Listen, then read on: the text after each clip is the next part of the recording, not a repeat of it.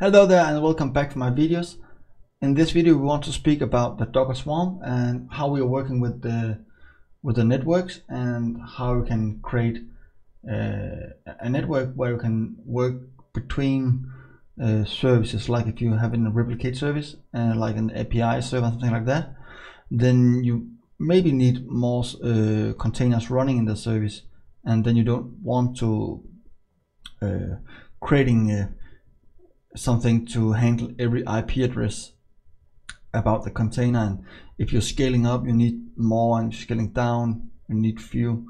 So what I want to speak about here is how we're working with the Docker Swarm and the networking and how it's working. So let's first just say sudo docker network here, and you will see we have ingress here and the overlay, and it's a scope for the swarm. Every network you have was a scope for the swarm. It's meaning it will be the part of your swarm cluster. So if you have a local, that's meaning it's only bind for the host.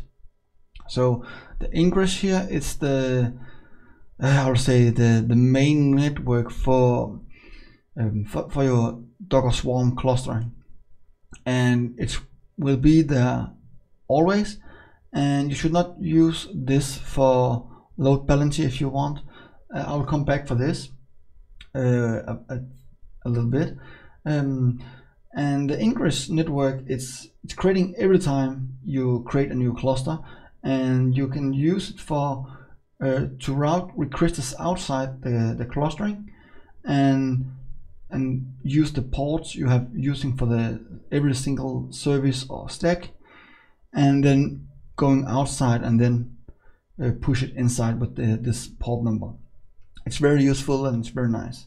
So the next step we want to do now, it's creating the new network. So let's say sudo docker network, and I want to create one, and it should be an overlay, and then I will call it backend. No, I want to call it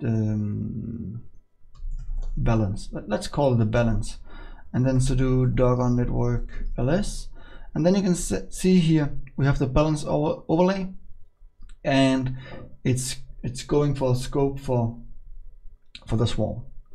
The next we want, it's I want to show you a very basic one. So I'll spin up the service with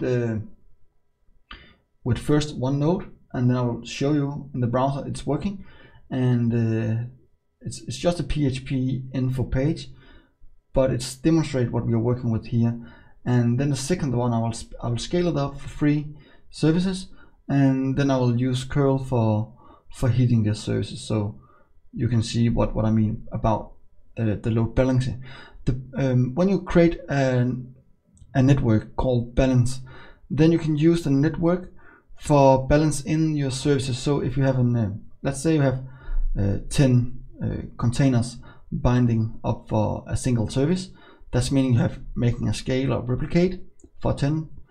And then in a normal way, if you're thinking about outside of Docker, you need to build a load balancing like Nginx. Then you need to put inside every single IP address or the host name, and then you need to decide how you need to balance this request.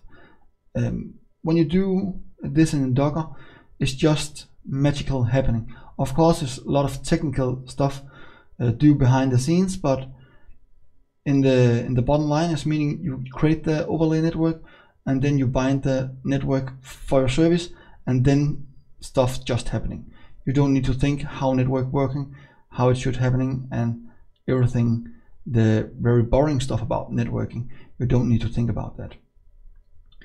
So let's say we want to create here Docker service create, and the name should be, let's say we just say web, and I want to bind for port number 8080 with port 80, and the network we need to bind for should be the balance. And then I need the image. I have found the image on Docker Hub, and it's working for my purpose, so you can use it if you want. It's only for test, so that's perfect. So let's scaling up the first image service we have here. and it should be starting, and yeah, it's waiting 5 seconds to verify the task is stable and it's here. So say sudo service sudo docker service ls, and we have it here, and we do it again, and we can see it's running on Swarm Manager 2. So now let's go in for the browser, and I will type my IP address. It's yeah, we will just do this. Nope. Going for my test network. It's here, and 208080. You can see I have testing this. So now you can see I have the version here of the PHP 5. That's fine. It's very old, but it doesn't matter, because what I want to go down is Apache.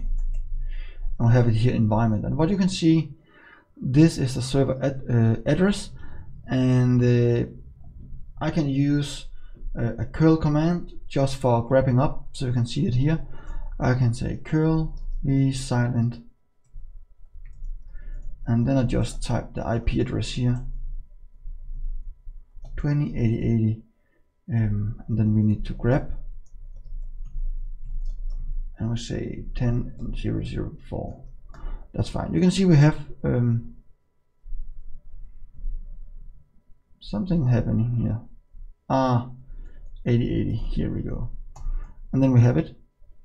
You can see we have the IP address here, and I can try again and again and still have it, because we only have one node available. So what I want to show you now, it's rescaling it up. And so do docker service scale, and we need to the web tree. Now I'll spin up the 3 servers, and when it's done, of course, you need to verify everything is running well. And when it's done, it's we can just do this, and you can say 48, 49, 47, 48. That's meaning every time I run this address, I will hit my clustering, and then I will hit the port 8080. And I know the port 8080 is binding up for one of my services, and based on that know-how, the Docker Swarm clustering know about the overlay. It's should make a load balancing between my 3 services. That's perfect. So that's how it's working, and yeah, I hope it's useful and you can use it. I really enjoy it to teach you, and I hope to see you next time again. And I really hope you want to subscribe to this channel and get more nice tech videos from me. And I really hope you want to make a comment if you have any questions or have any kind of feedback. I really hope you want to like this video, add it for your playlist, and share with your friends. Thank you so much, and thank you for your subscription.